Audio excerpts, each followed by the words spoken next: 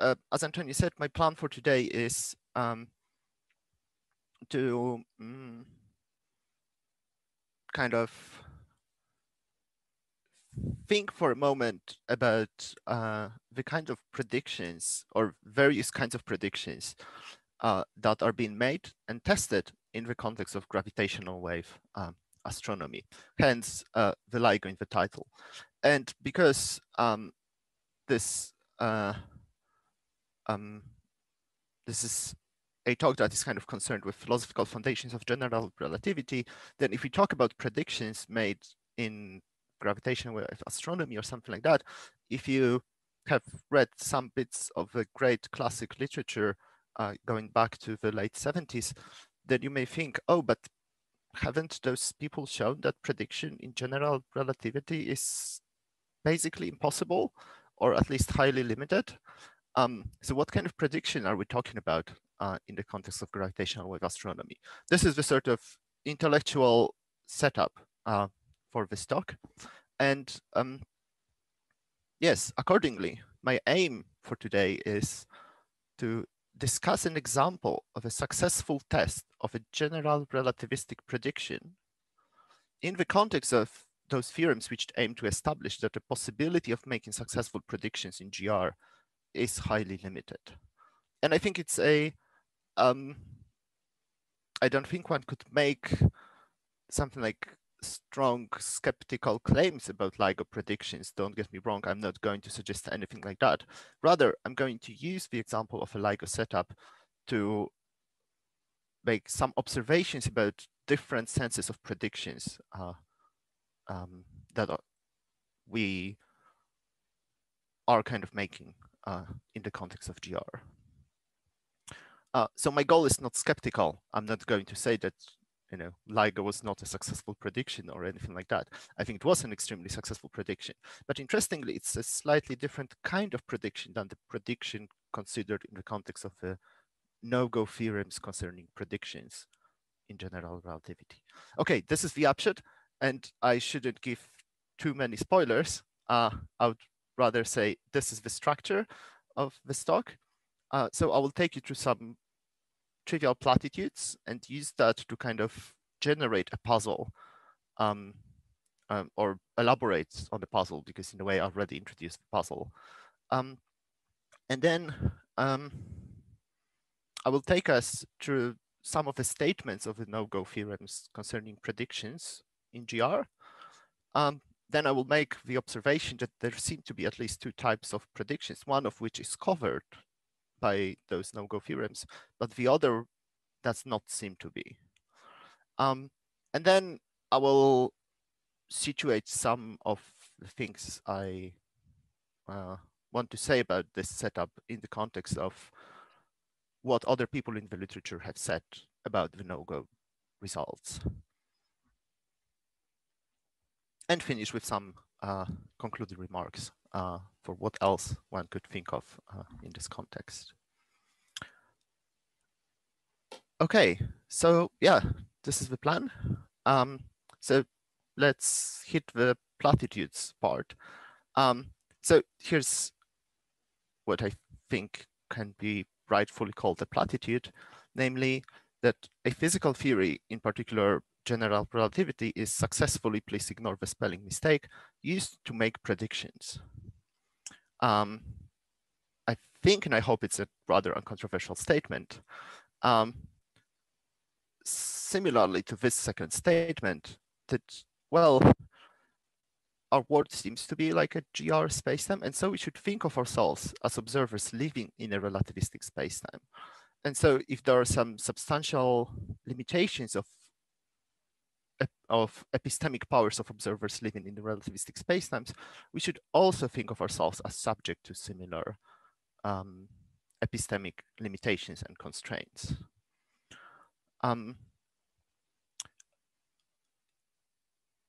Now,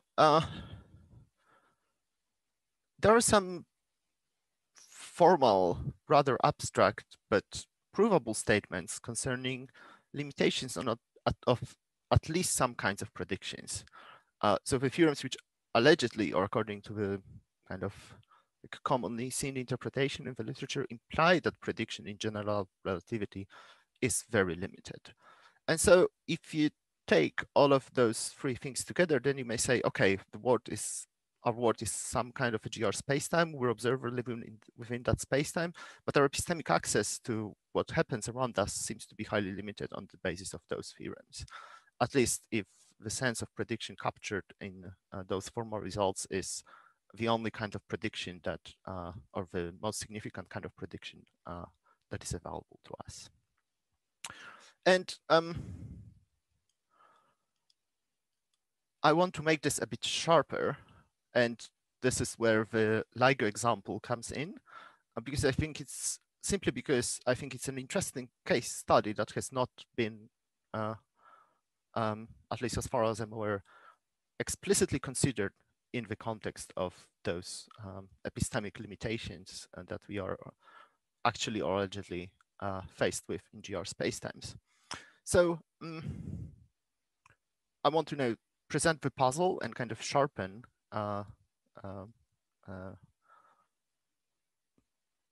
some of the conflicting feelings you may have about those platitudes and formal results. So I think it's very natural to say things like, by detecting gravitational waves, the LIGO collaboration successfully tested one of the key predictions of general relativity and confirmed the theory. And now, prima facie, at least with the kind of background of those theorems concerning limitations of predictions on the back of your mind, you may think that this is confusing because you may think that, well, somehow we have to face up a choice between a Nobel Prize winning experiment that costed up to 2015 only 1.1 US billion worth of money and has been carried over 40 plus years by a number of extremely brilliant physicists, and a true mathematical statement. And I think it's a hard bet.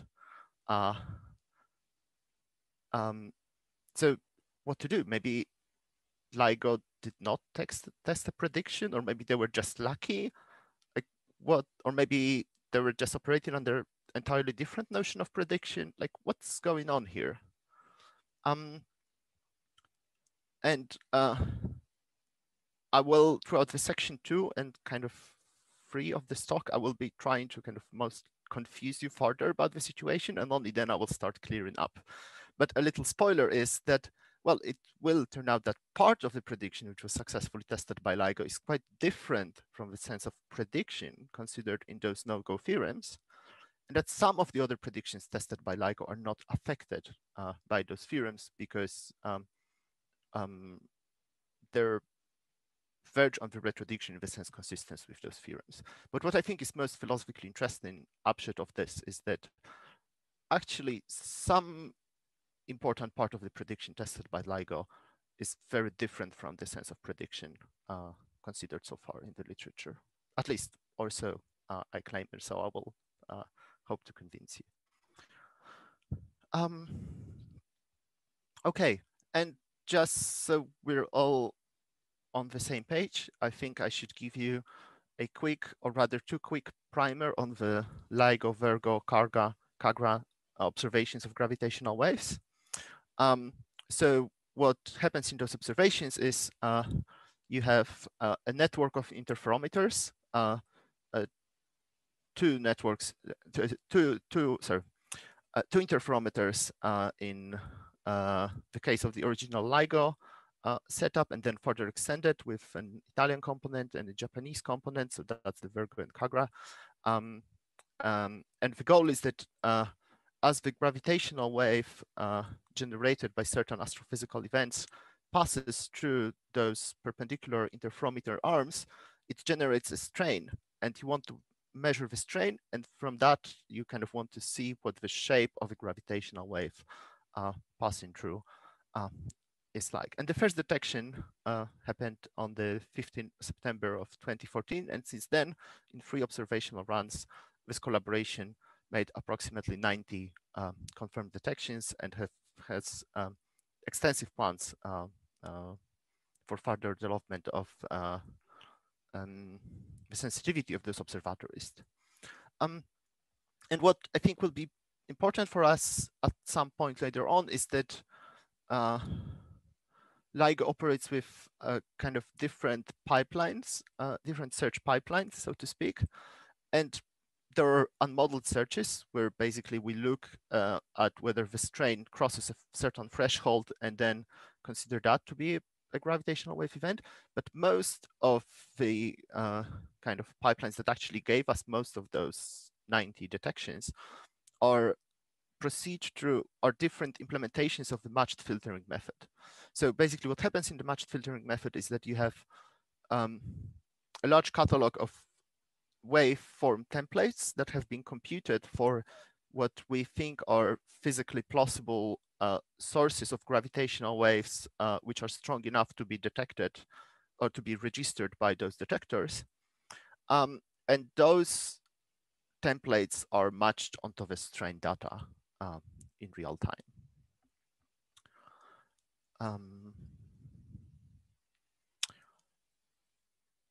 Right.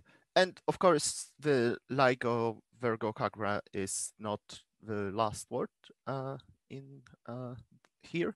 So people also consider other designs of a detector. So for instance, Einstein telescope would be a triangular detector rather than two separate L-shaped interferometers. There's the idea of a so-called cosmic explorer observatory, which would be where the arms of the interferometer would be much longer, and also for an orbiting space antenna. And European Space Agency authorized the LISA Pathfinder mission to kind of test the plausibility of that scenario. And so gravitational wave astrophysics seems to have rather great prospects ahead of it. And accordingly, there's also some recent philosophy work on LIGO by, among others, Lydia Patton and Jamie Elder, as well as some earlier work by, for instance, Alan Franklin. And of course, there's also amazing historical work on these topics by people like Dan Kennefic, for instance. So it's over and above the claims about predictions I'm going to make. This is something of high philosophical interest, I think. And just so we're, I guess, almost every second talk on the LIGO has to show this kind of a picture. So this is the picture of the 1509-14 gravitational wave event. And so what we see here are the strain data at two detectors matched onto the predicted numerical relativity templates. And this sort of a gravitational wave signal kind of corresponds to somewhere here kind of the situation where the sources we're looking at are getting close and close to each other. Then so the different terms are used, but let me call them the early in spiral phase. Then the phase where they're if they're black holes, then their event horizons are almost touching with each other and merge together. So the merger phase, and then the ring down where the system kind of dissipates to the stationary state.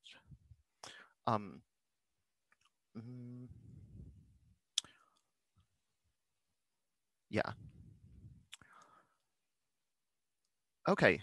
I think this is all that well, I would like to say many more things about LIGO, but we only have time for this much. I hope we're now kind of on the same page about some of the aspects of how these observations actually do work. And I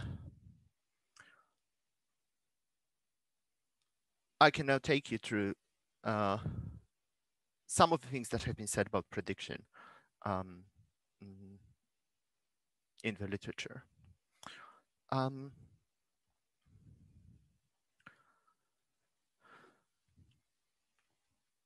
So I should first say that claims about impossibility of prediction have a long tradition.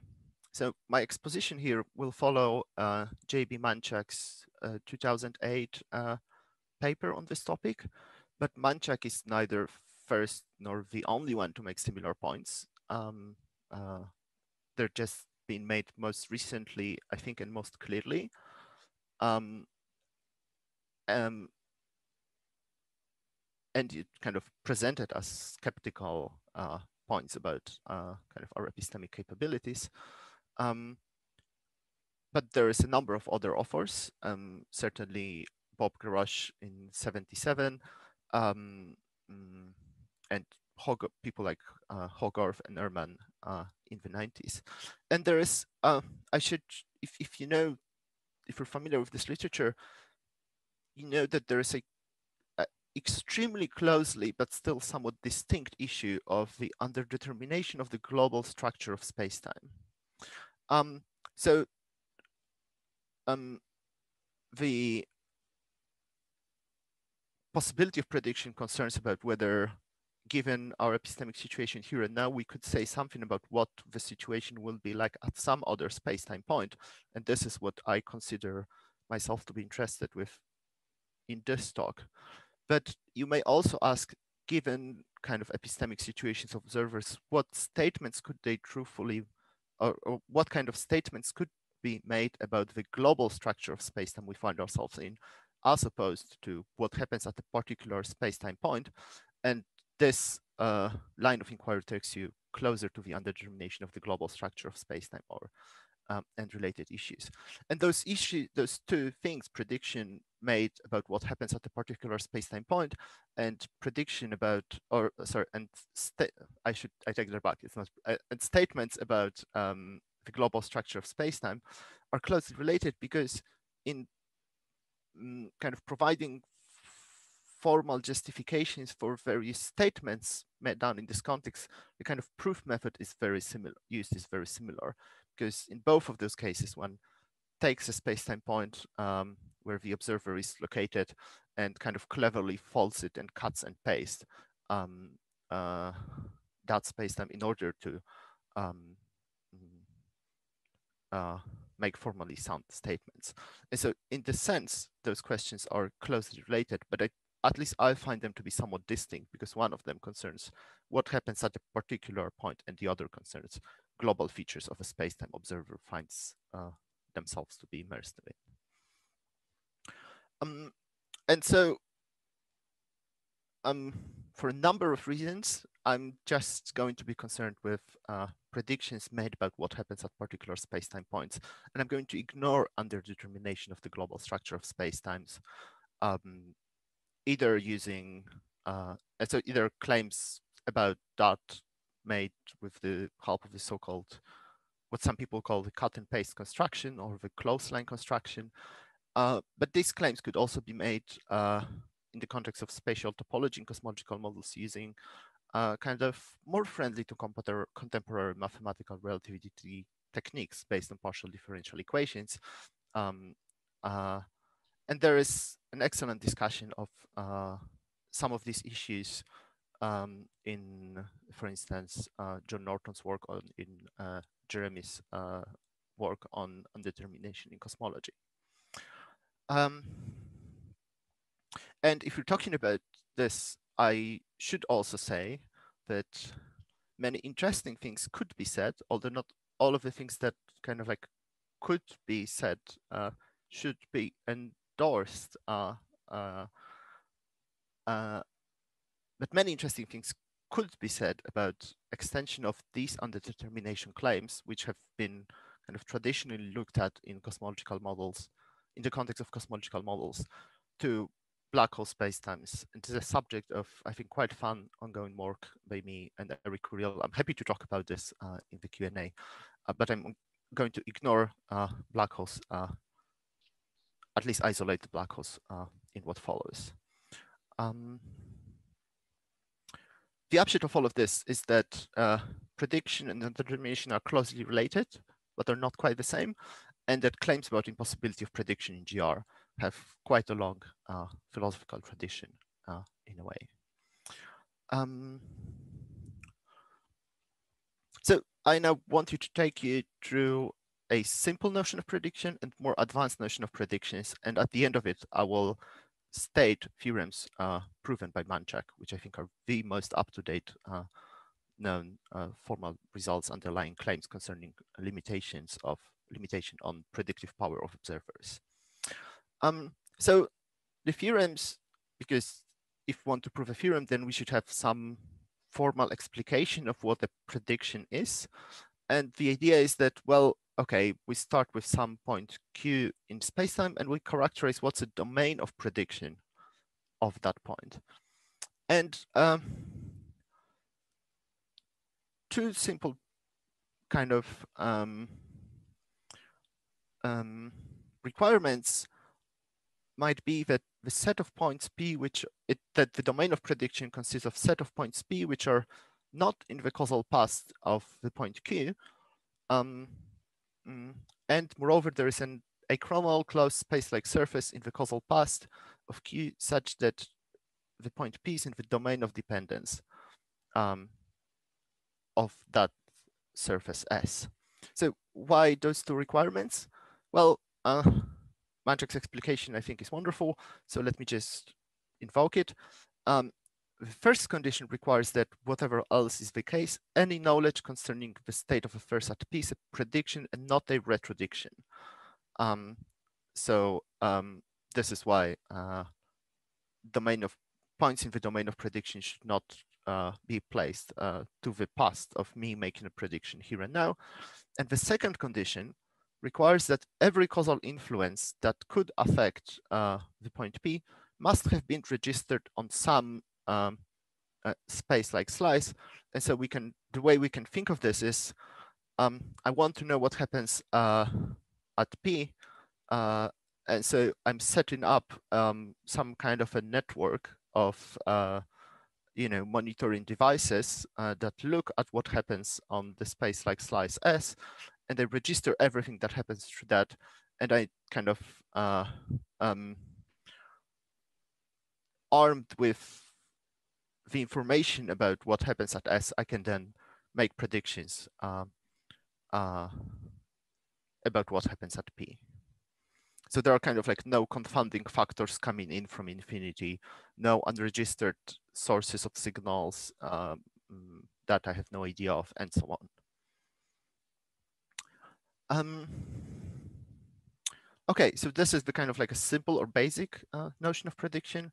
And then one could introduce two further kind of conditions about prediction. So one could consider kind of like two modifications of this notion of a domain of prediction.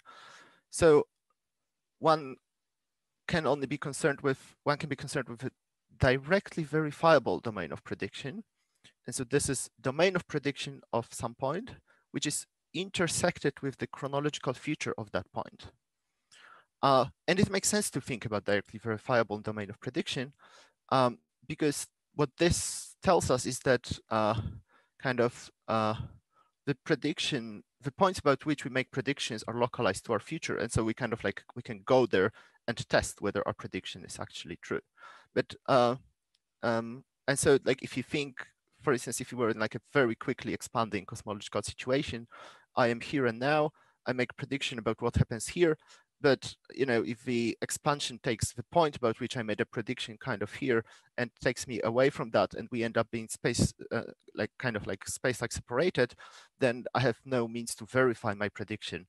And so then in that case, that point would fall outside of a directly verifiable domain of prediction from my point of view. And so it's not great because I cannot go and check whether my prediction about this was true. And then there's a second notion, the domain of genuine prediction, and that notion requires that an observer has resources to make a prediction, and moreover, resources to know that we can make a prediction.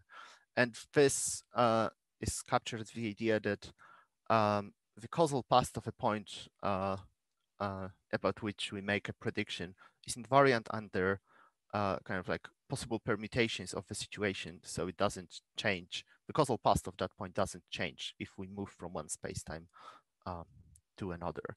And the idea is that this captures the way in which we do know that we do actually make a prediction. Okay, and so armed with those notions, we can do a little warm-up exercise. And so we can think about what happens in Minkowski spacetime. So Minkowski spacetime is causal well-behaved, so we can fix the data on something like t equal constant slice or any other well-behaved slice. And we do know that those data do uniquely determine past and future in that spacetime. But if we think of ourselves as observers located within Minkowski spacetime, we cannot use this data to make predictions about the whole spacetime because there is no point P such that this whole slice would be contained in the observer's causal past. So we only have like partial access to this slice. And so we can see here that kind of like the notion of prediction and the notion of determinism or global determinism in a way start to diverge. But in Minkowski spacetime, you could say in a sense that even local prediction is not possible, only retrodiction is. Because if for any point P and any space-like surface S, if the whole of S is in the causal past of P, then so must be the domain of dependence of S. And we only wanted to make predictions about what happens in the domain of dependence of such sets. But note that if the spatial slices were compact and the metric was like Minkowski, so now we take Minkowski spacetime, which is spatially open, and we compactify it along the space-like axis, then the prediction about the whole spacetime would be possible because t equals constant slice might actually be entirely contained in my causal path.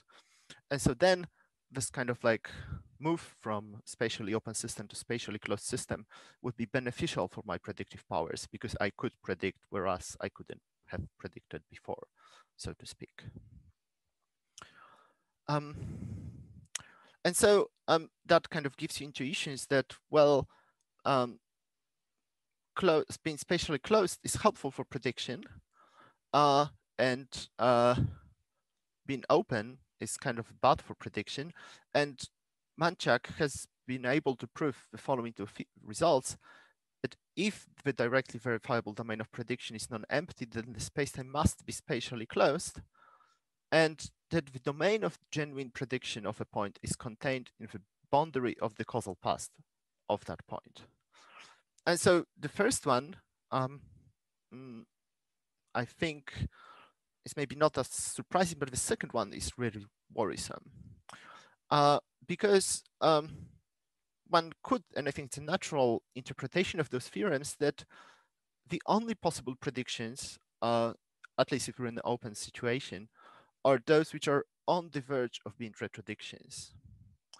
And one could then draw a further philosophical conclusion that if the epistemological predicament of the observer is fully considered, then there seems to be an interesting and robust sense in which some form of prediction is not possible in general relativity. And of course, we can start bringing up worries about this. Maybe is the epistemic predicament of the observer fully considered here, for instance? And a number of others, and I will address some of these in what follows. But at least insofar as we can think of prediction as something that kind of includes those desiderata, those formal desiderata used by Manchak, then indeed it seems to be the case that prediction is, well, maybe not really, it's not possible, but it's extremely limited. And so by the platitudes that I have considered at first, also our epistemic situation is extremely limited because we seem to have no evidence that anything that the universe we're living in is spatially closed. And at least if it is, then we do not have yet access to the closed slice. And so then our epistemic situation is pretty bad because our only possible predictions which are those which are on the verge of being retrodictions. Or so one could interpret those two theorems. But now let's go back to the LIGO example, right? So now we can start to get worried. If those theorems are true and our world is like some GR spacetime, then what sense GR can give us correct predictions about gravitational waves? Is there some other sense of prediction operating here? Or maybe LIGO does not operate on the basis of prediction at all, but why would we spend over $1 billion on a non-prediction? That would be bad. Like, we don't want that. Or maybe it's merely luck that the LIGO succeeded in testing the prediction. That's also kind of, I would find that to be also kind of problematic. I think it seems natural and reasonable to claim that there is a bit more to LIGO than, some kind of like accidental kind of predictions. But if those no-go theorems about predictions are true, how could there be more to the LIGO prediction, or to some of the predictions tested about LIGO? I think that's, at least this is of course a highly kind of confusing situation of someone who's confused and worried. I hope that I managed to introduce at least some of you to this confused and worried state, but don't worry, I'm going to start to clear this up, and we will be less worried and less confused, I hope, by the end of this talk. And if you're not confused and are worried, then this is good for you. Perhaps you can see a few steps ahead about what I'm going to say. Or at least find it, or maybe use a different reason why we should not be worried and confused. And that's also interesting, because so far, apart from cosmological cases, which have been kind of explicitly discussed, these more local notions of predictions haven't really been contrasted with particular examples. And I think it's good to contrast those abstract philosophical claims with particular examples.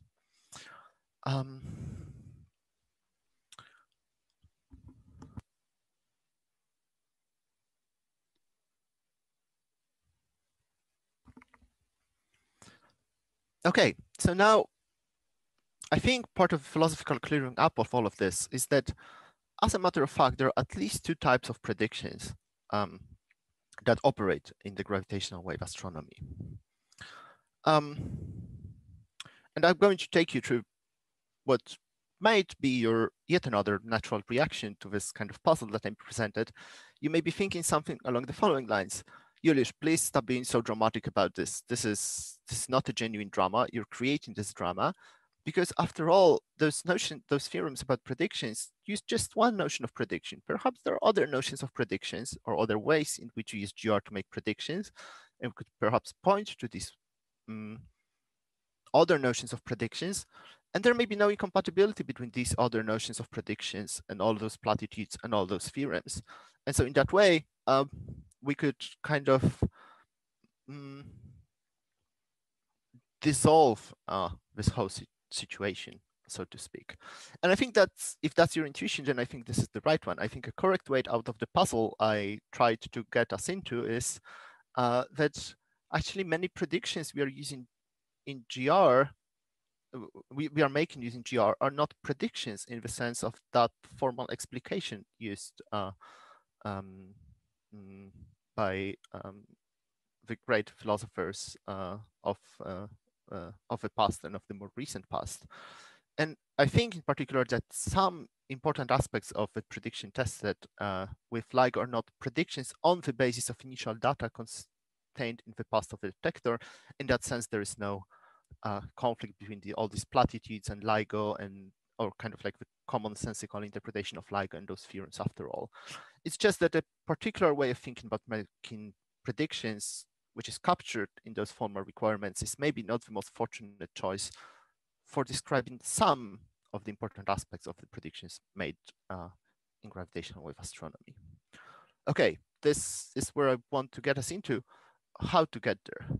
Well, I think there are at least kind of like two types of predictions. I'm kind of still hesitating about giving them like fully definite names, but the first type of prediction may be something like a prediction about a particular system. And so, in other words, this could be something like prediction, which is a claim about what the development of known initial data over time will be looking like after some time elapsed. And so this kind of like type 1 of prediction assumes that as an observer, I do know initial data contained to my past. Let's say, and I'm something like mass, spin, and relative positions of two neutron stars. I'm going to be using neutron stars examples because they do not have horizons, and so they're kind of like easier to think of as something that is contained to my past than a black hole. But I think one could equally well to kind of tell the story using some quasi-local characterization of a black hole. But for neutron stars, it being contained to my past is less problematic. And so in this kind of a prediction about a particular system, I would make claims about dynamical evolution of that system. And it seems to me that the no-go theorems are kind of targeting this kind of a prediction. And if this is how the prediction tested by LIGO would look like, then I think the no-go results would be applicable, and we would have to give some story about, wait, maybe this is actually a retrodiction, maybe this is not a genuine prediction, maybe it's on the verge of being a retrodiction, or some other story like that. And I will consider examples of an answer like that when I will be discussing Casey McCoy's reply to Manchak's examples in just a moment. But I think an important part of the LIGO, of a prediction tested by LIGO, is not a prediction about the future dynamics of a particular system. Rather, it's a claim about occurrence and behavior of a system of a certain kind. It's rather a statement about kind of like our cosmic environment, so to speak. And it doesn't seem to be a prediction about the particular system. So let's think about, the epistemic situation of gravitational-wave astronomy in the 70s. So we want to detect gravitational waves. It's of course, a robust prediction of the theory. So we're saying, okay, let's build an observatory that will be able to do that. What kind of prediction will we test with that observatory? We will not test the prediction of the form, these two neutron stars will merge in a particular way and then provide us with a particular gravitational wave signal that we can detect. Rather, it takes something like the following form. Sometimes, and the rate of the occurrence of those detections within a certain frequency range, a signal with some specific signature, hopefully consistent with one of the templates from a very large catalog of numerically gravitated templates, will be registered at the detector by altering the length of the arms of the interferometer, and thus by generating the appropriate kind of measurable strain. But so what is being tested is a hypothesis about existence of a certain kind of a systems which are like gravitationally bound and have large enough masses so that the signal we get is in the right frequency range. But the location of those systems, how many of them there are and what states they're in, is not assumed to be known. These kinds of informations, which under the first way of making prediction about particular sense is what you would think you have access to and make prediction on the basis of, this kind of information is rather extracted from the registered signal. And so this sort of like prediction about what our environment is like seems to be quite different from the prediction about what the future fate of a particular system will look like. And it seems to me that those formal theorems really target the first kind of prediction, but not the second kind of a prediction. However, this is not to say that something like solutions to the initial value problem, which what you may think is like crucial for the first kind of prediction. So the solutions to the initial value problem are not useless in making the second kind of a prediction, because after all, LIGO uses a database of approximately 250,000 of templates. So the waveform shapes of gravitational waves expected to be generated in different kinds of merger events, including, extreme mass differences, small mass differences, black hole collisions, neutron star mergers, mixed mergers, and so on. And so, as a matter of fact, these templates are crucial for the success of the matched filtering search, and most of the LIGO detections come from the matched filtering search. And so in the sense, solutions to the initial value problems are still among the key components of the detection, but these tests do not assume that the location of the source of this of the signal is known. And so again, although we use initial value problems in making LIGO prediction, we do not make those predictions on the basis of causally registered information about state of a signal at a time. And if you're worried that those are all constructed on the basis of GR, you're right to be worried. Have a look at some of Jamie Elder's work, but there's also recent progress in modified gravity-based templates for LIGO. I think it's cool enough that it deserves a mention here.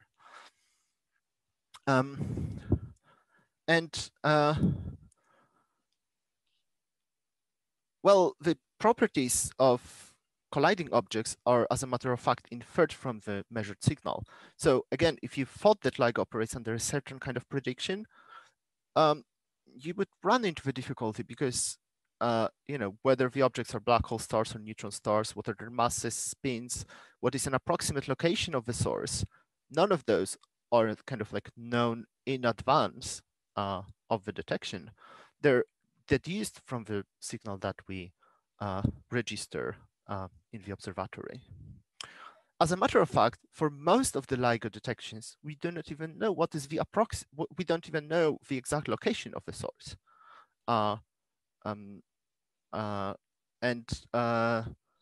Most of them have not been kind of even tested with, because of that, most of those observations have not been tested using follow-up measurements in the electromagnetic spectrum. I'm not sure about run 03, but out of the 11 detections in runs 1 and 2, only the neutron star merger had electromagnetic follow-up that has been observed.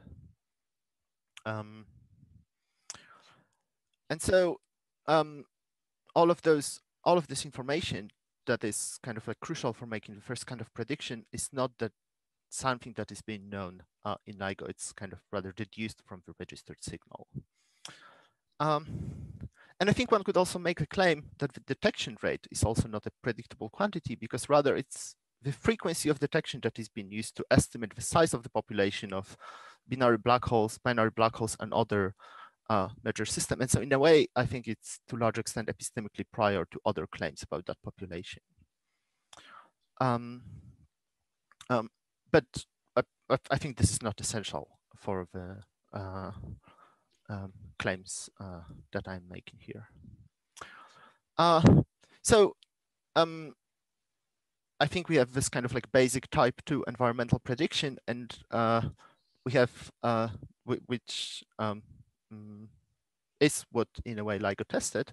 And then we have those kind of like follow-up predictions, and I'm not quite sure what's the best way of thinking about them.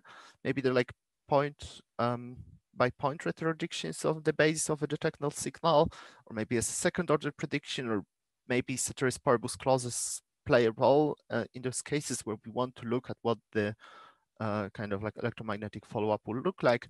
And so in those contexts, we could be started to get worried about restrictions concerning predictions. And I think an interesting discussion of that could be said.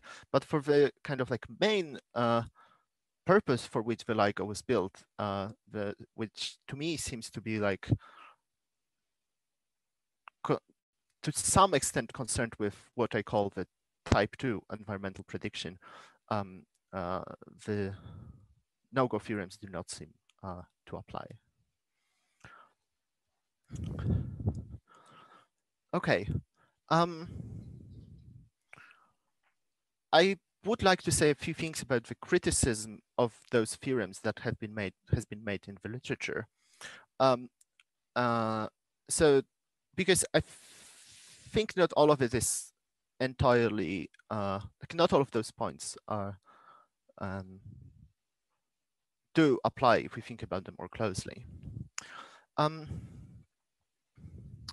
So Casey McCoy has an interesting paper on this topic.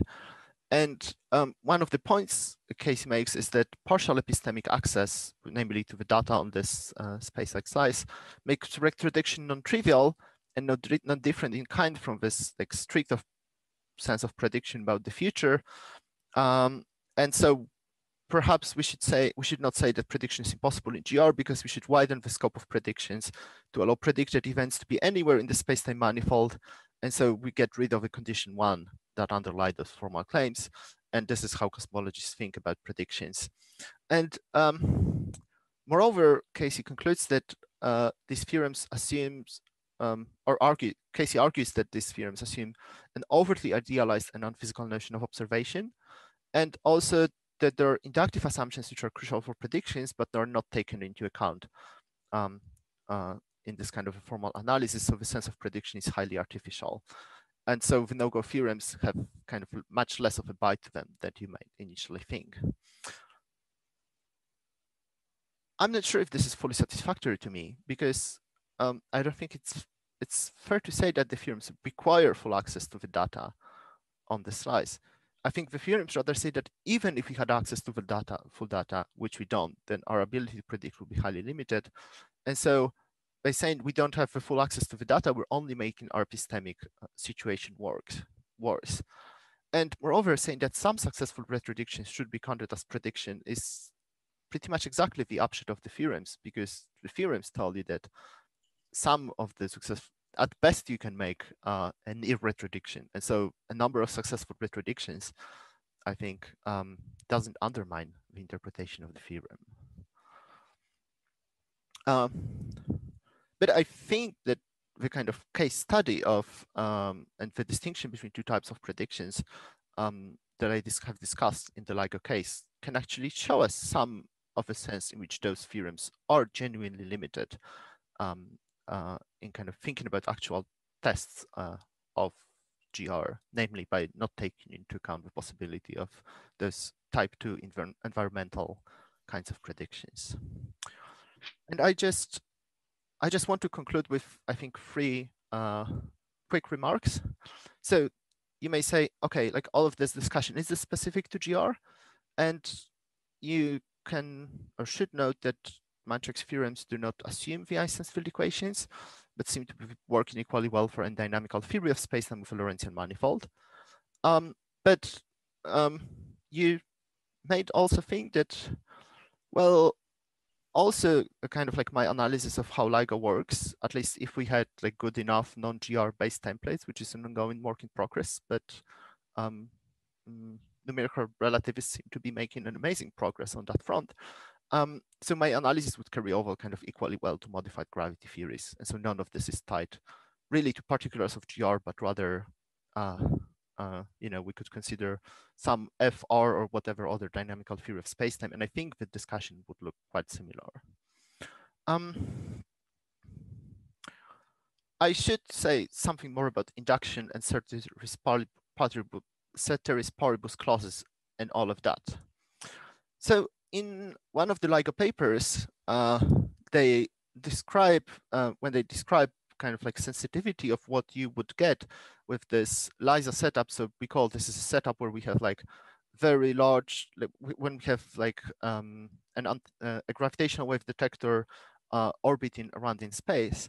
So, and if that can be pulled off, then the sensitivity of the LISA would be really amazing, because I haven't said that, but I should have, that, like most of the detections that the LIGO made are fairly short. It's like, order of few seconds. Typically, I think the longest one is something like 45 or 50 seconds, but many of them are much shorter. But with the LISA, you could detect the kind of like early in spiral phase of the merger by something like up to 1,000 years before the merger event itself. So you could say, oh, I have detected with LISA a very early part of a signal, and if I can do like good enough matching of that to the templates, then maybe I can say what the signal at the merger itself will look like in 1,000 years from now.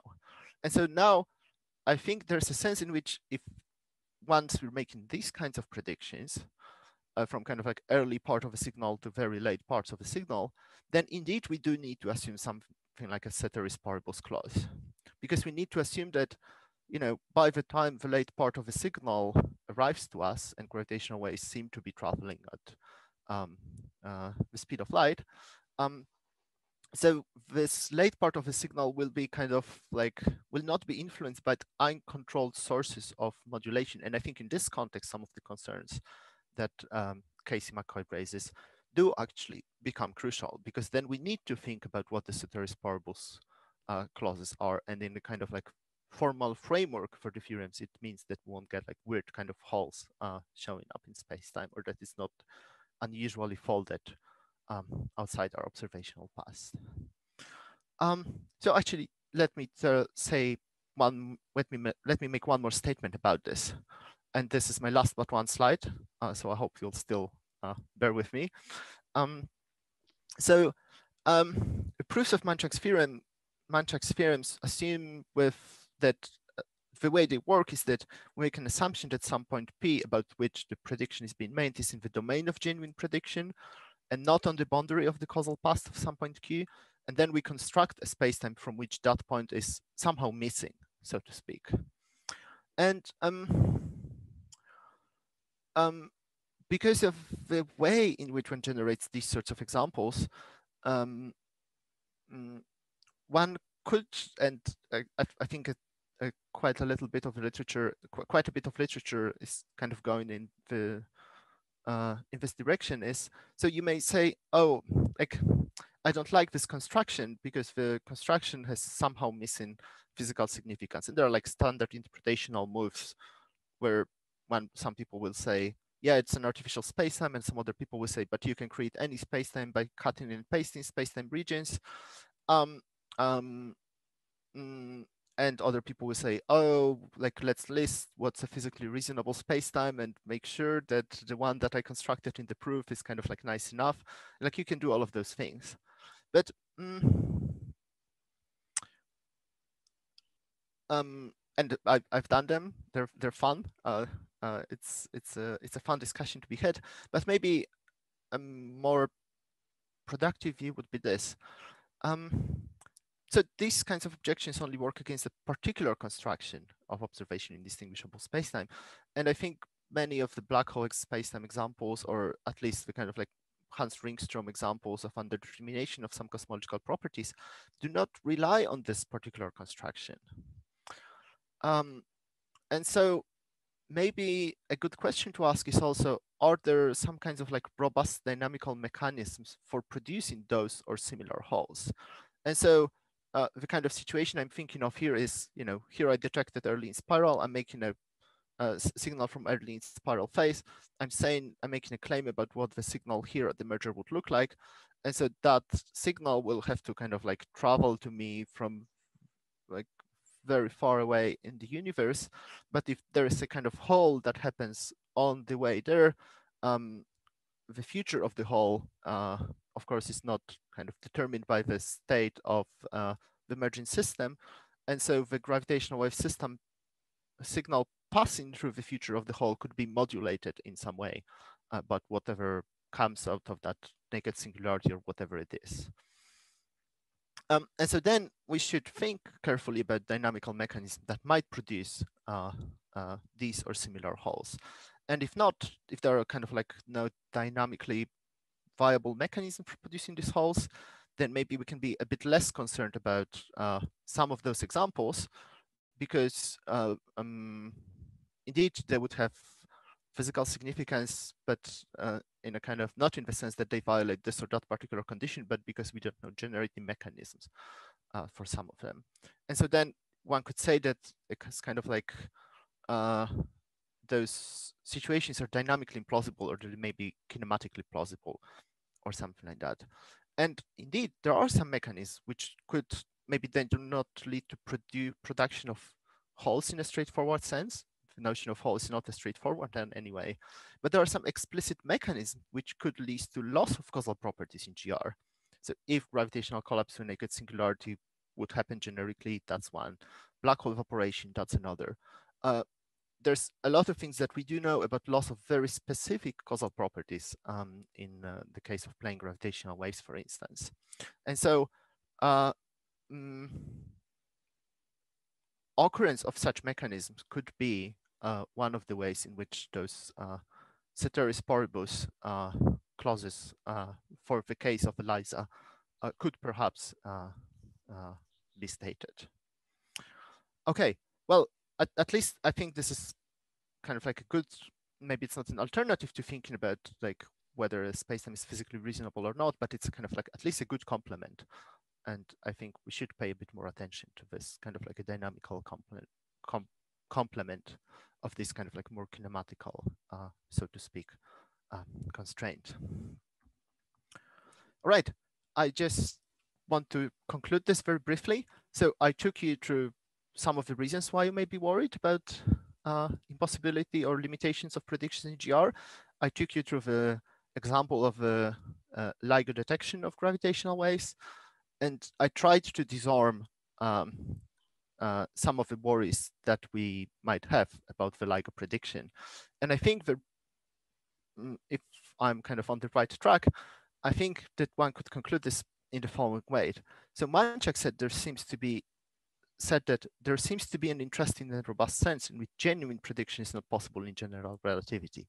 But there also seem, if my analysis of like two types of predictions is on the right track, there seem to be other interesting and robust ways in which GR is used in making predictions that we could and should have a look at. And yeah, this is all I had for today. I'm just going to list some references so we have them on the recording for later. Thank you very much for your attention, and I look forward to your comments and discussion. Let's start with Richard. When I teach introductory philosophy of science, the issue of prediction comes up naturally. And one says things like, well, when a theory makes predictions, if they're successful, that confirms the theory, and if they're unsuccessful, that disconfirms the theory. But I also say, what do we mean by a prediction? We might mean predicting in advance, predicting an event before it occurs, which we can make sense of relativistically or non-relativistically.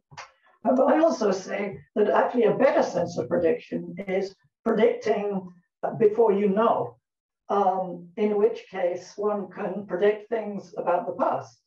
And one can predict things which are not entailed by information you presently possess, but would be extremely unlikely in the absence of the theory that you take yourself to be confirmed when what you did not know turns out to be true. And there are many cases like that. For example, in evolutionary biology, one typically says one can predict that there will be marsupial fossils in Antarctica based on the theories of biogeography and tectonic plates. And one can predict the existence of a moth, I believe in Zanzibar, maybe I've got, no, Madagascar, that's the island I'm talking about, with a tongue about 20 centimeters long, something that Darwin is said to have predicted. And of course, that moth was there all the time. So in a sense, this counts like as a retrodiction. But as far as making Darwin's theory more plausible, it's a verified prediction. So I think epistemologically, what's interesting is not the issue of whether you can predict ahead of time, but whether you can predict something, or in the sense of giving you much stronger reason to believe that this is the case based on a theory than it otherwise would have been, even if what you're, in that sense, predicting occurred long ago. So in that sense, I think the theorems about the impossibility of prediction and general relativity are taking it very narrow. view of what prediction is, if what you're interested in is the epistemology. Right. Okay. Yes, that's a great point. I think one could add to this that something like prediction about Big Bang is another prediction that should not be thought of in any sensible sense. Of course, it's a successful prediction of a theory. It's used to disconfirm some of the alternatives to it, or at least some pieces of evidence that we have in favor of the Big Bang hypothesis are used to disconfirm alternatives to the theory. And of course, it can and should not be understood as a statement about the future. So this, I think, is entirely with the many of the other examples you described, all of the geological ones, for instance, are naturally very much in line with what Casey McCoy has to say about these cases. I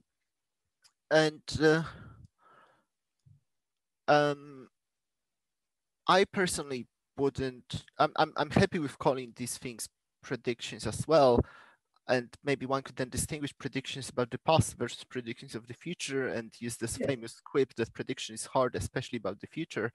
And then those theorems maybe would only be concerned with prediction about the future, so to speak.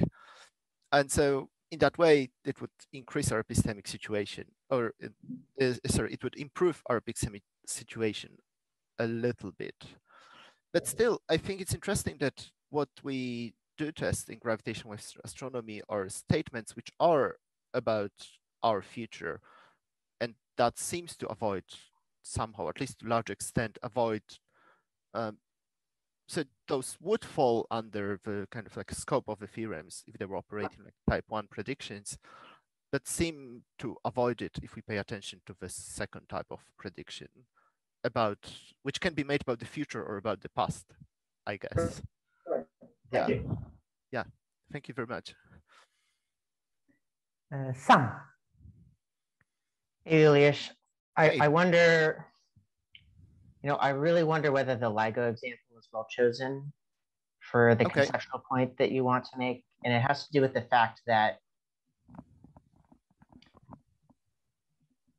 the conceptual framework and terminology of prediction, I'm not sure is really apt for what LIGO is doing in its main goal. So the idea, of course, is that they had really no idea what they're going to see, right? It's an observatory.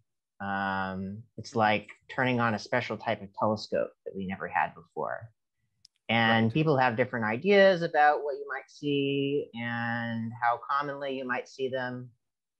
But none of the papers involved in like the proposal for this experiment or anything like that say like, this is what we predict we're going to find. What they did do is they gave different scenarios saying like, if this is the case, then we might see this. If this is the case, we might not see this. But none of them are put forward as hypotheses about the way the world really is.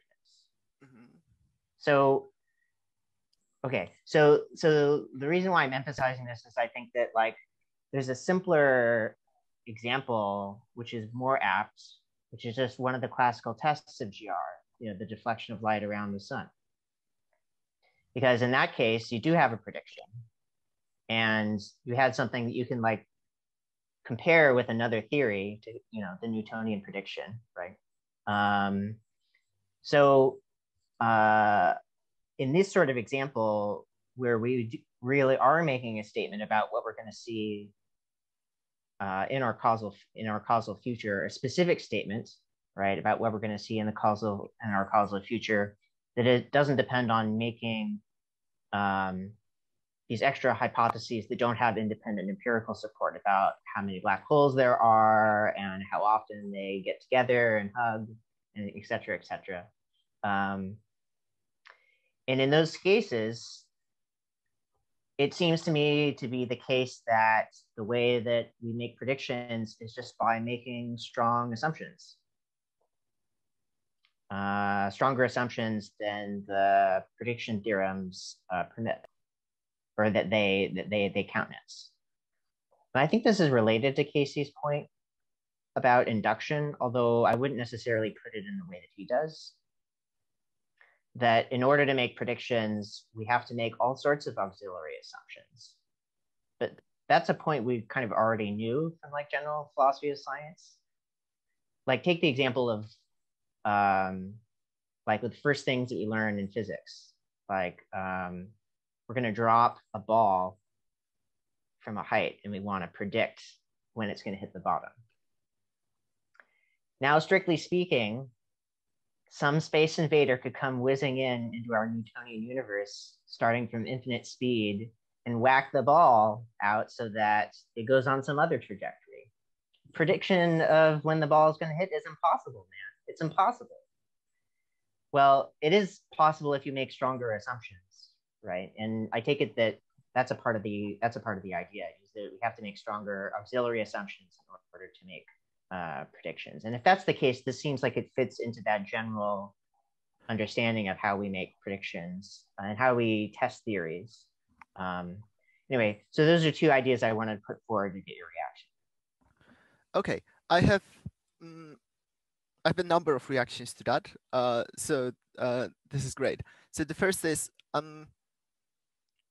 I don't think I find myself disagreeing with Casey, and I hope I didn't give that impression. I think some of the points that Casey makes are very apt, like, and I think the LISA example shows that quite well, because we do need to have some kind of like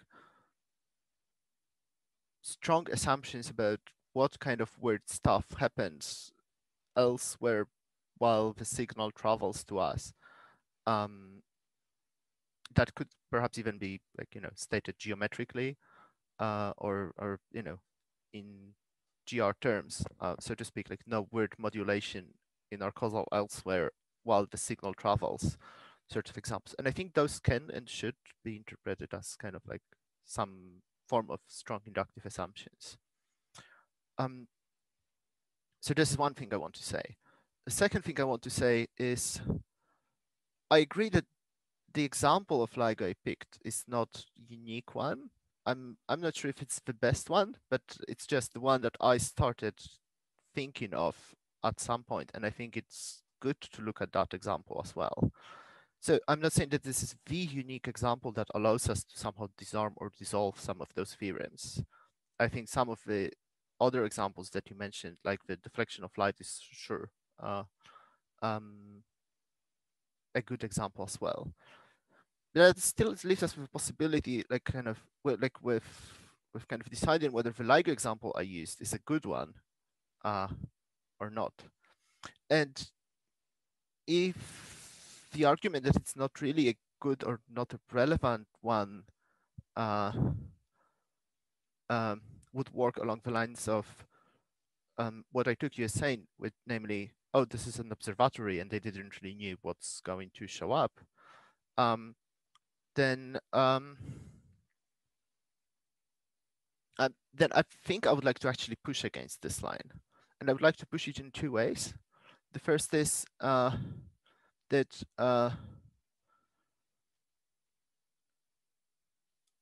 there is so there's a sense in which they didn't know what exactly is going to show up, because before LIGO, of course, we didn't really knew like what kinds of masses are there. And so it could be the case that, we build the LIGO, but in our universe, there are no sources that generate signals in the appropriate frequency. And so by the kind of like poor choice of the operational frequency or unlucky choice of the operational frequency, we would not see any kind of signal, although it's there, and maybe that would even disconfirm the theory in some way. But I think that LIGO, it's not just an observatory that like we turn on and see what happens. It's an observatory that requires an enormous amount of the theory input, in particular in the matched filtering searches. So there's a lot of, it's not like we just build it and turn it on and see what happens. There's this moment, as a matter of fact, where in the history of the construction of the LIGO detectors, where people are worried that okay, like we have built, like the structures are going well. We have good enough control over vacuum for the lasers that are bouncing off and good enough control over the mirrors. But there's this moment where kind of like a theory input about models of those sources is not forthcoming. And there's a real worry that kind of like numerical relativity people are not up to speed, and the kind of component of the operation of all of this which is necessary for the match filtering method, which is expected to be able to give access to more filtered sources, is not forthcoming.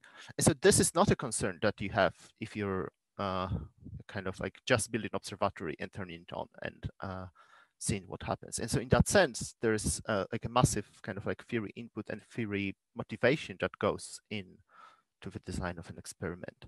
And as for whether it's a prediction or not, sorry, as for to the extent to which it kind of actually drives the construction of experiment. So Kip Thorne has this kind of like more popular book from, I think, 95. And what's the title? I'm blanking off on the title. Black holes and time warps. Oh yes, thank you. Exactly, black holes and time warps.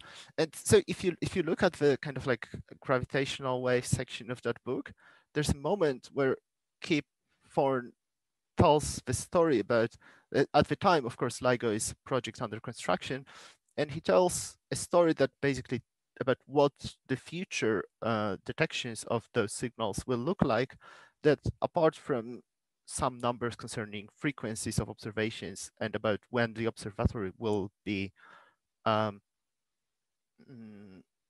operational, is not that far off from the situation we find ourselves in something like 25 years later.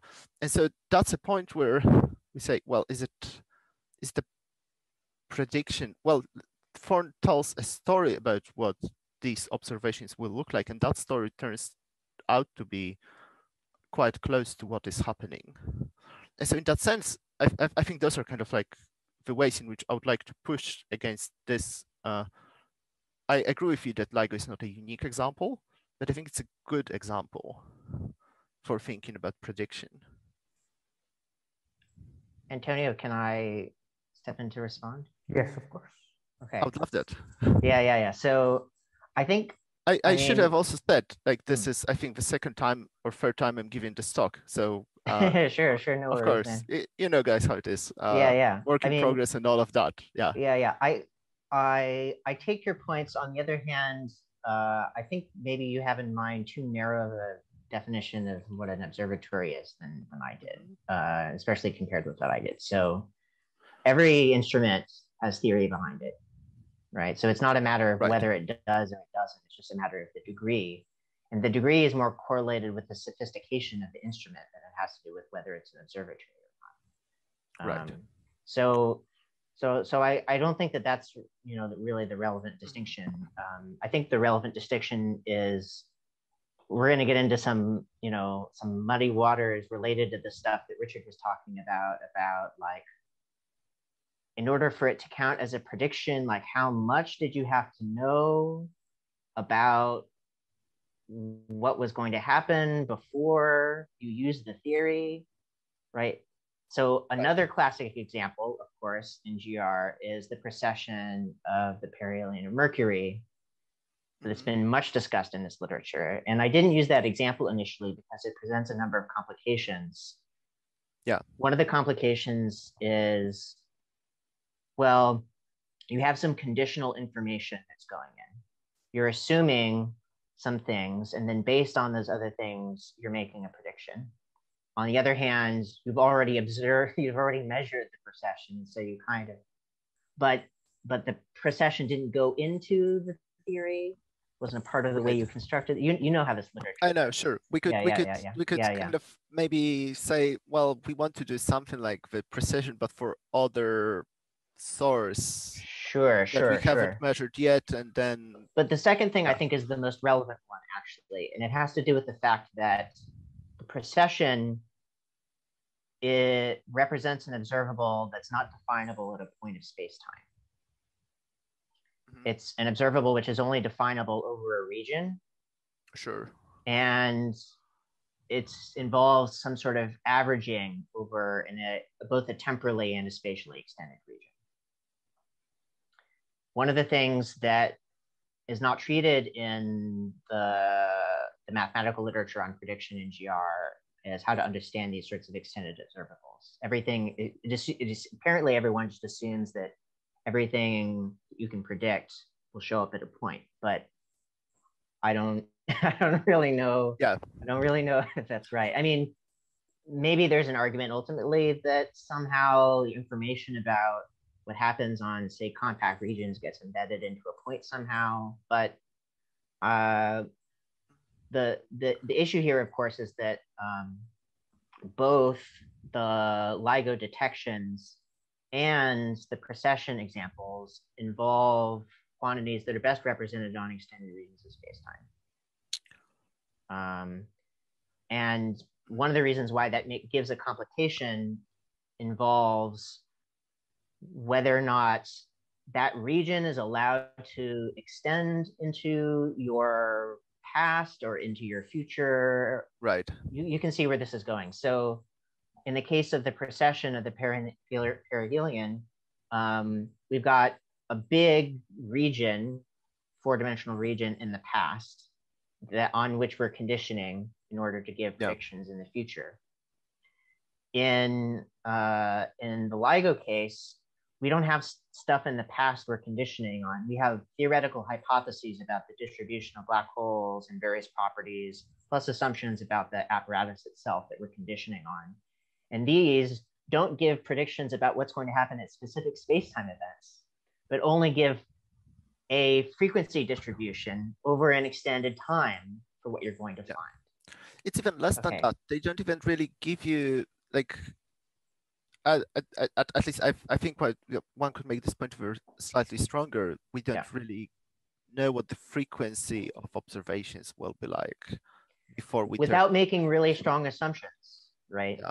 So this is what I'm saying. But if you don't make those assumptions, so this is why there's a little bit of an ambiguity maybe about whether you can use, observatories as things that you predict, because if you make strong enough assumptions, you can use observatories to predict. But if you decline from making stronger assumptions, you're just, as it were, collecting data of a certain sort. And if you find some patterns, then you can make some inferences about what you saw without saying ahead of time about what you expect yourself to be seeing. Anyway, I think that these sorts of features make the distinction between, like, when do we use something to predict versus when we don't depend on how strong those assumptions we're going to want to make. Makes me think that, like, maybe, like, these classic examples are going to be easier to treat, and you won't upset cranky people like me. But I think that these are all features that are worth considering further. Great. This is very fun. So I have, I think, 3 things to say. The first is there's a point about points and endpoints, but I'll leave that for later. But just so, like, we don't forget to go back to this. I guess I think I would like to stress that, like, there is it's not like we just turn the observatory on and see what happens, because we do have, like, very strong theory-based assumptions that we will actually see gravitational waves with LIGO, or in some kind of frequency range sooner or later, because this observatory is built for the particular purpose. And at the moment where people decide, okay, like, we have some maybe not very principled, but more like maybe not following directly from GR, but from some other assumptions about sources that generate certain kinds of signals. We do have some estimate about the frequency, and we know that it's reasonable from whatever astrophysical grants to expect mergers of that will give us the appropriate frequency. And there's a moment in the history where we're like, okay, like previous gravitational wave experiments do not really work, but we kind of have some control over the right frequency range. And so we want to build an observatory that will be able to test whether in that frequency range we will see something. That to me is like the way I just told the story.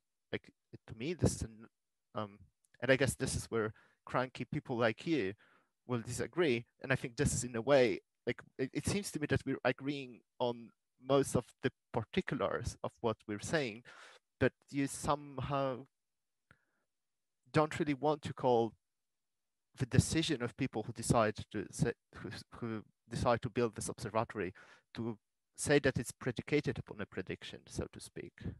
Does that sound right?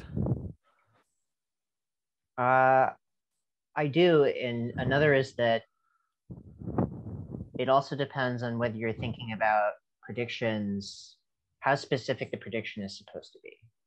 Mm-hmm. Right? So if the prediction is supposed to be kind of like, at this space-time point, we're going to register this event or something like that. Of course, that's not like in the case of the perihelion, for instance, or light deflection. The light deflection is going to be the example that fits best the simple case where you have point events. And those are the things that you're measuring and predicting. But in these other cases, we have things that are extended over time. So I would be more willing to grant that LIGO is an instrument that is used to verify certain types of, or check certain types of predictions, if we allow the thing to be predicted to be much broader and less specific than in the light deflection case. Right. But it requires, but it requires expanding the notion of what's being observed to something which is extended over a space-time region, which needs to somehow be addressed in this framework.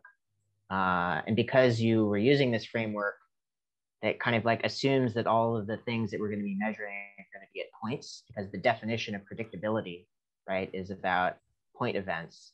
I had assumed that you're taking on board that assumption about predictability. Okay, well, so... But if you don't want to do that, more power to you, because I would agree with that you shouldn't. But I didn't want to fight that necessarily.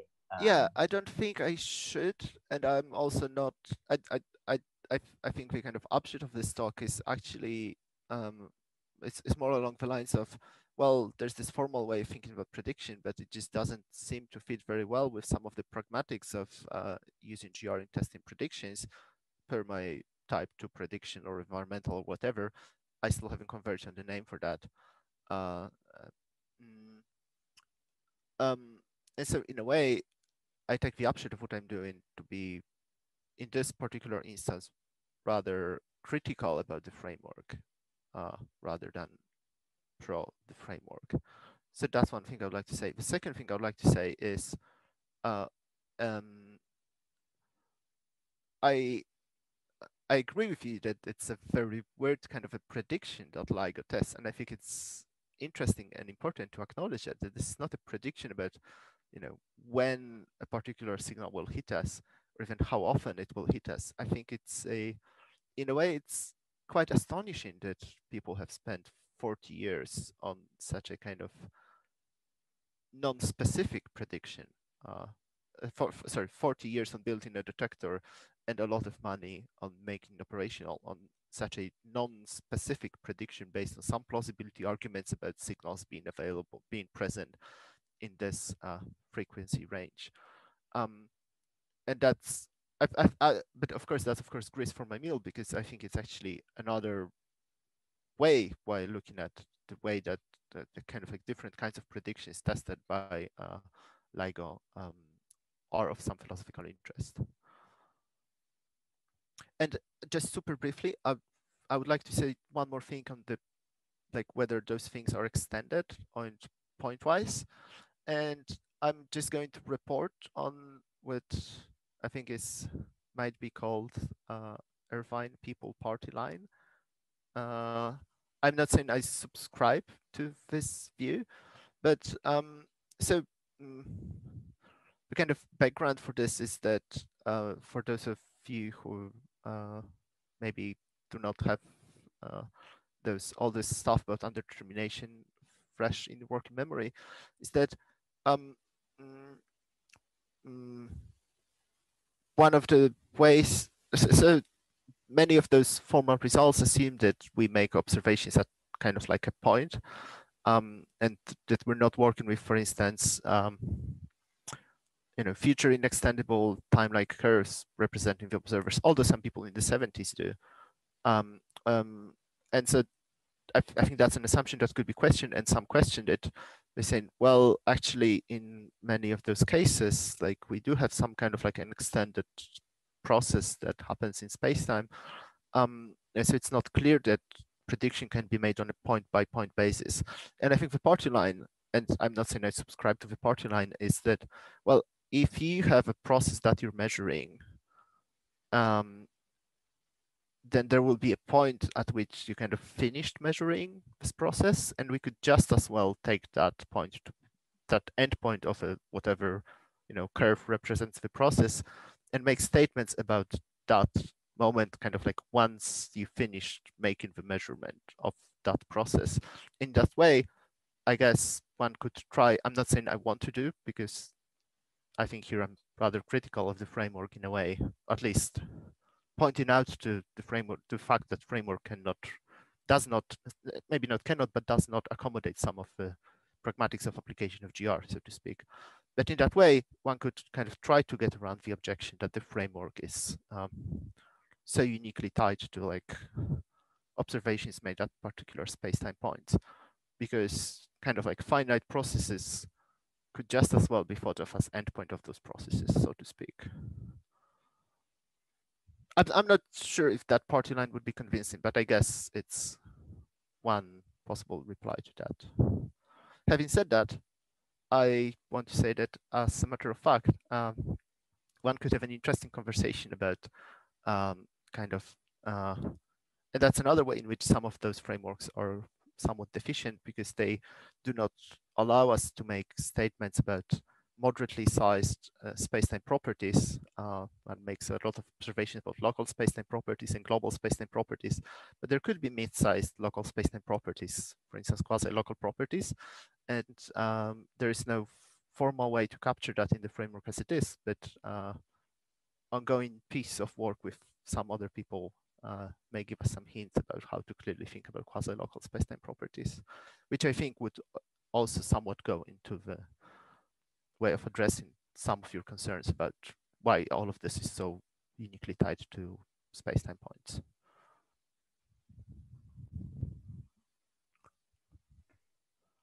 Okay, so next in line we have Joanna.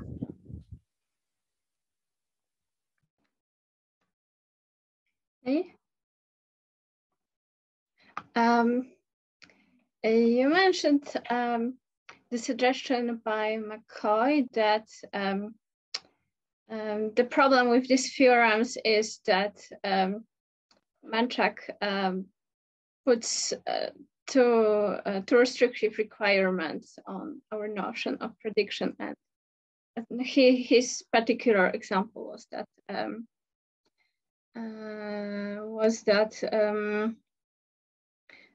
he requires that we know exactly the initial data, right? And you criticize that this is not really a fair objection.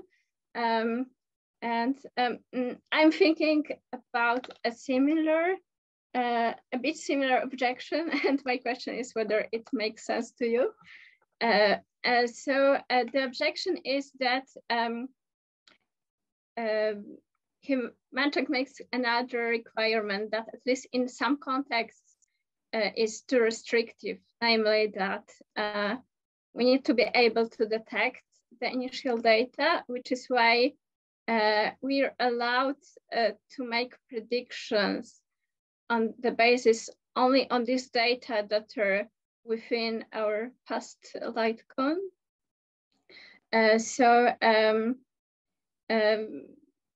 On the basis of what was already said about induction and saturative particles clauses and so on, one could, I would like to suggest that we could relax these particular assumptions. So at least in some contexts, we can make sense of making predictions that are based on initial data, which lie on a surface that are not entirely within our past light cone.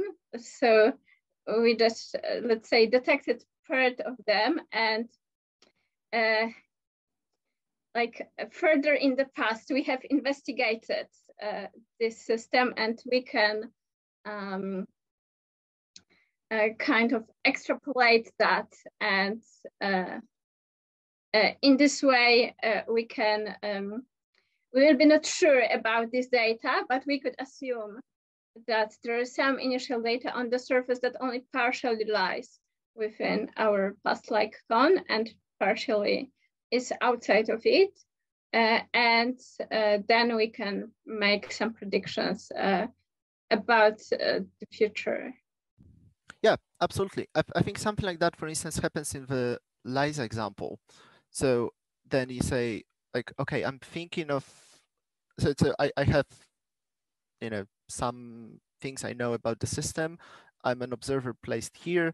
And then you can kind of say, like, further idealize the situation and say, like, okay, maybe I'm observer at infinity in some way.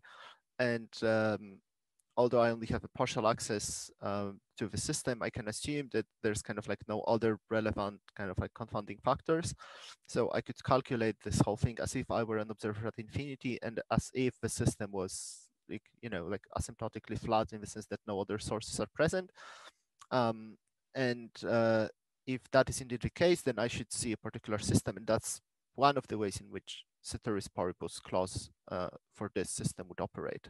So in other words, what we would do is we would have some partial access to the initial state of a system, and then we assume that everything else can be neglected, and depending on the particular kind of physical setup that we're interested in, we would pick like different asymptotic boundary conditions, and so do appropriate gluing of the initial data sets to the part that we know about the system. So, you know, if you assume that there are no other gravitational sources, then you pick asymptotic flatness. If you think that all of this happens like close to the horizon of an extremal black hole, then maybe you pick ADS boundary conditions. And if there's something cosmologically relevant, then you pick asymptotically this or that cosmological model. And so, yeah, I think that points, like all of these kinds of procedures basically point out to some of the ways in which kind of like ceteris paribus conditions operate. And I think that's the good part of what Casey, but also before him, Norton, in his work on induction in the context of observation in distinguishable spacetimes, point out to. Yeah. And then, of course, you could ask, well, but do I have justification for assuming that boundary condition? And then one could have a discussion about, which would be actually quite analogous to the discussion that people have about undetermination of those cosmological global properties. Yeah. Does that make sense to you? Yes, I want to add one point, namely that you contrasted, in your talk at least, like two kinds of predictions. One was about a particular system, and the other kind was about, I don't know, types of systems or something like that. Environment, I think. Yeah. But what I'm saying it could be about a particular system. Absolutely. Yeah. Yeah, it's about particular system. So that's kind of like, if you wish, a way of saying that, okay, like maybe some weird stuff happens outside of this region of space-time that I have directly observed, but I'm making something like inductive or assumption or ceteris paribus clause in the form of asymptotic flatness or whatever other boundary condition like that. And in that way, I can restore some predictability about, in the cases where in GR I'm dealing with the first type of systems. And I think that's the right thing to say. Yeah.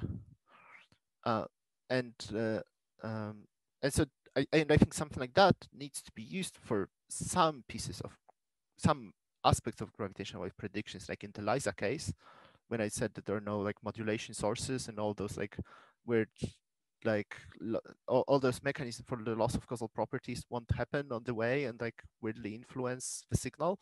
I think this is exactly the sort of assumptions that you would need to have, but I don't think you need that for the kind of like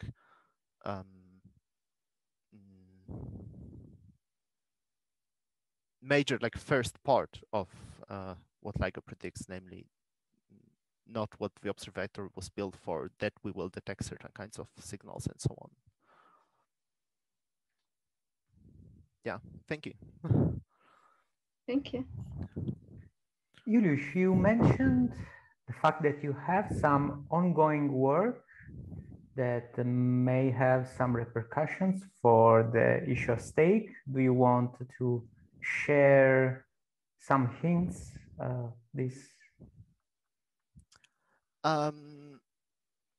So like for the black hole case, yeah, okay. I'm happy to talk about some of this. It's very much work in progress, but and there one starting point is that you could make this claim that has been made in a cosmological context that there are some things we cannot know about global structure of the space-time we're living in. And if you think about this, of course, you may ask yourself, well, when we model black hole spacetimes, we're also making use of a number of global spacetime properties, sometimes very similar ones like causal properties, and sometimes very different ones, like asymptotic flatness is of course not a condition that you should be interested in a cosmological situation.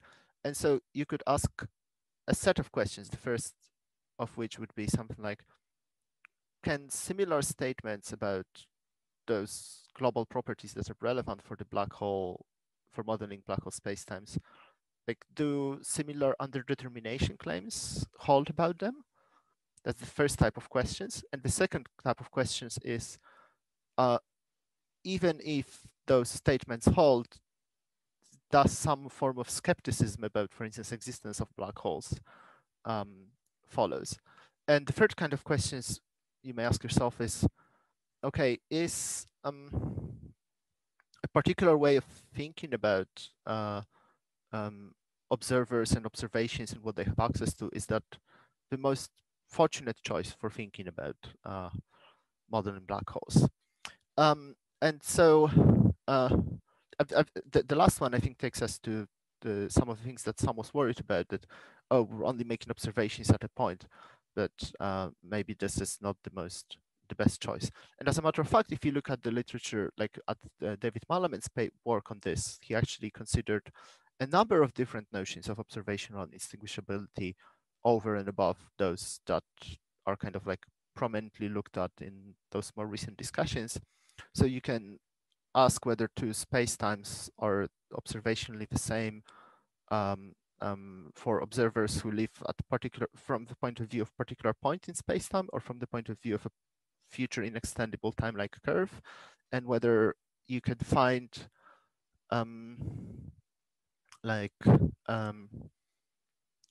whether these two spacetimes are observationally indistinguishable in a symmetric way or asymmetric way.